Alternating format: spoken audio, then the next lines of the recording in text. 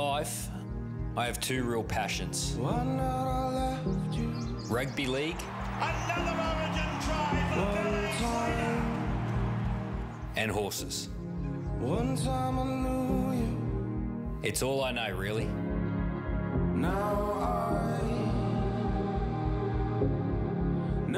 My grandfather, also Bill Slater, ignited my love for horses. I was given his name and blessed with his connection with these beautiful animals. Yeah, I'm coming out of my cave to find truth. Yeah, I'm summing up my time and my own. And I'm picking up the pace of the thread. When I was 12, I took a job at the local racetrack. Listening to the emptiness of... Working in the stables after school. I just loved the world of horses. I'll never forget my teacher letting us watch the Cup on that first Tuesday in November. Sub-Zero holding the end across a bay, and Sub-Zero wins the Melbourne Cup by 2 lengths. Second, the end across a length and a half away. Third, Castle. When I was offered to adopt a retired racehorse, I begged my parents to let me keep her. Still can't believe I got that over the line. I called her Whiskey and took care of her every day. She taught me how to ride and so much more. In year 11, I left school and my hometown altogether.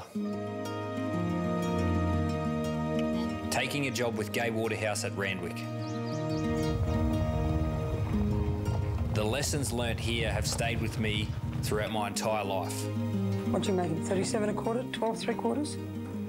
Like clockwork, Gay was up at 3 every morning, driven to succeed. You work with your horses and they're sweaty and you're sweaty and, you know, it can be freezing cold in winter and no one knows about that. I saw the same work ethic in my storm coach, Craig Bellamy. When my focus turned to rugby league, these principles came with me.